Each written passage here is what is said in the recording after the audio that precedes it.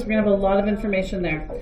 These are all grouped together because they have like bases. Remember that that's the title we gave to this. We have the product rule. We have the quotient rule. Over here, we're going to put the power rule.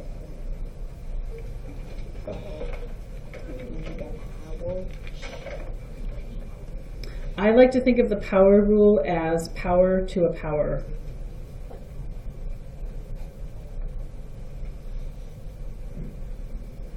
So if, for example, we have y squared to the third power,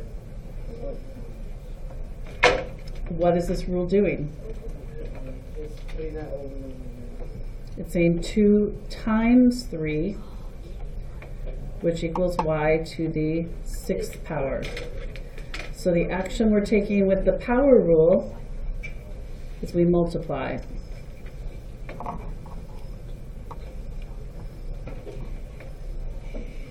So 3 rules here that are all dealing with like bases.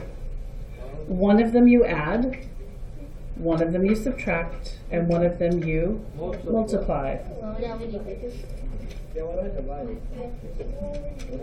my gosh.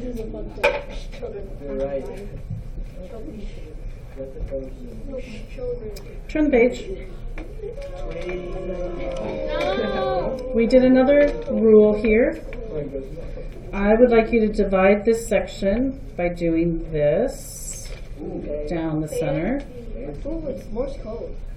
Morse code? Yes, sound. I didn't know what that was. I didn't know Morse code could be like that. Like it can't be, it's also be lying. Put a big giant 0 in the middle. Chicken and egg. That's what I was going to say. Okay, for the chicken and egg. That's it. Looks like my grade in this class. But then how That's so funny, Beck! Okay, x to the 0 power. Kenny, I'm going to make you guys go listen to these videos and hear how much you do talk. Boo. X to the 0 power is always equal to what? 1. Why? 0. I got a blister. So if I have 1,000 to the 0 power, it's equal to 1. Inside your 0, I want you to put anything raised to the 0 power equals 1. She left. So you could have something that looks like this.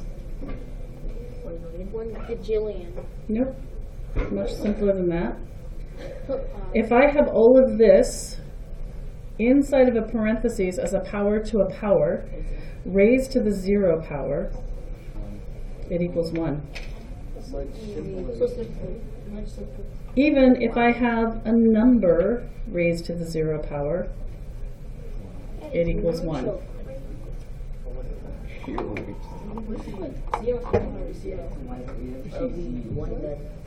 When does it equal? Because I know I never saw math like it.